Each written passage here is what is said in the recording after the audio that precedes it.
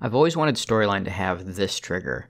And for the record, this really is fake news. This isn't real, but I'd love to be able to move the X and Y of any object. Like here, I want to move image 2's X to 10 pixels and Y to some, variable Y I have. Then the user clicks the button and it jumps there.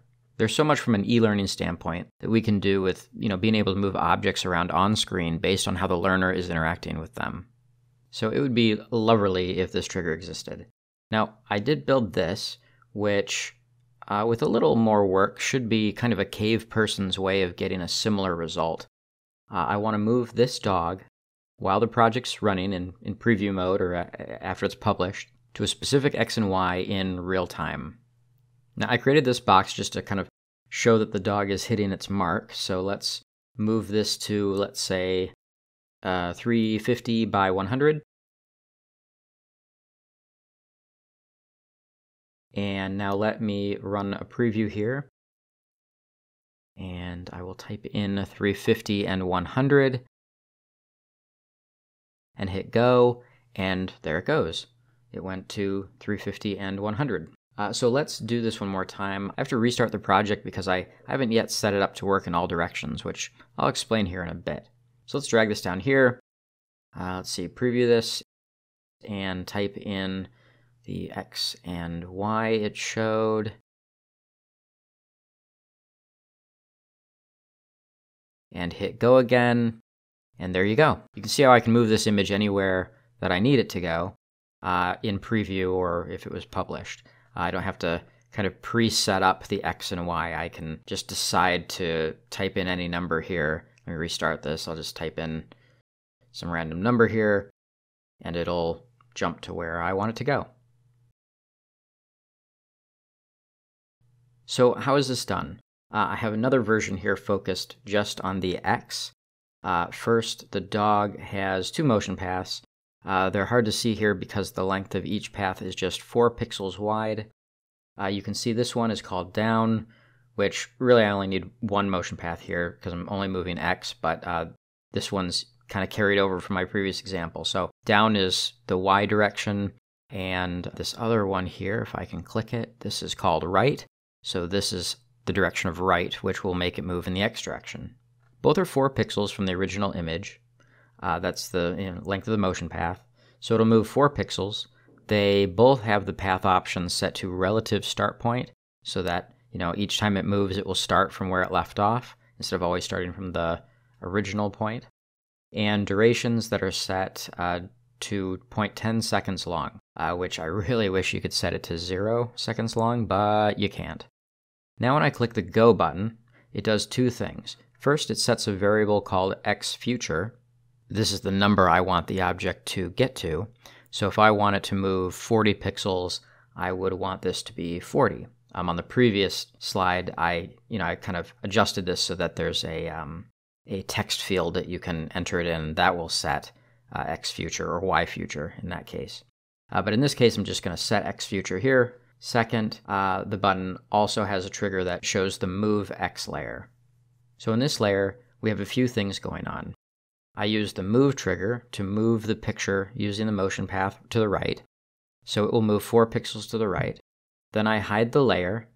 I could probably adjust the order of these triggers here. But anyway, I hide the layer, add 4 to the variable I have here called xCurrent. I just have to keep track of where the object currently is. Then I change the variable by 4 because my motion path moves by 4. So if I try and move 100, because the image moves by 4s, the variable I use to keep track of its position should also move by 4. Then I show the same layer again.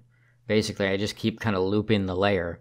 As long as xCurrent, which is where the object currently is less than xFuture, where it should get to, it will just keep looping this layer. I also move the timeline in this layer to 1/4 of a second.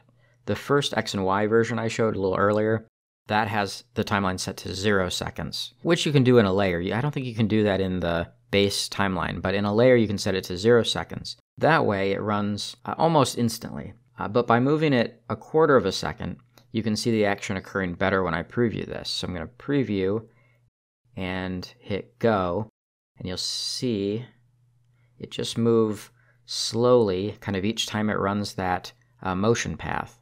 And again, because the motion path is set to relative start point, it's just going to keep starting from where it left off. So now you can imagine that if I spend a bit more time on this, add in a left and an up, and keep really good track of where the X and Y positions are, I could enter a value, move the dog in any direction, enter another value, move it again, and so on, without having to restart the slide each time. That's really my next step. I did run into a few hiccups along the way. First, in my original kind of just seeing if this works, because it has to be precise, I created a 1 pixel by 1 pixel box and put a motion path on it.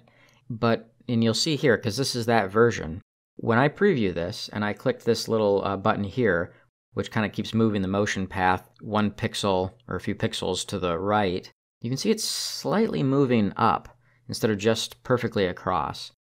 And now it's completely disappeared from the slide. So that's not good. I have to have it moving exactly straight. It can't kind of go up or down.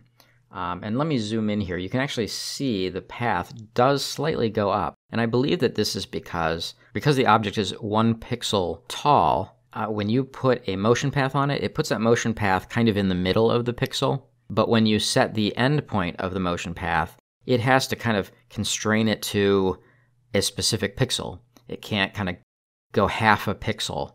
And because of that, the start point and the end point are slightly off. And I'll go to my next slide here. I thought that might be happening, so I made a 2 pixel by 2 pixel box instead of a 1 pixel by 1 pixel box. And that really should get us away from having half pixels. And it worked perfectly. So I recommend using images or shapes or whatever you need to use that end in an even number, so that you don't end up with this weird half pixel thing. Finally, you'll notice that I use a shape that moves 4 pixels each time instead of 1 pixel. When I tried to move an object 1 pixel each motion path, it kind of acted up a bit.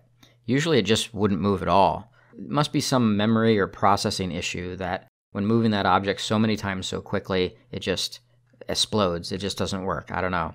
But easy enough for me to move it by 4 pixels, and I don't think you'll really see the difference. It's close enough.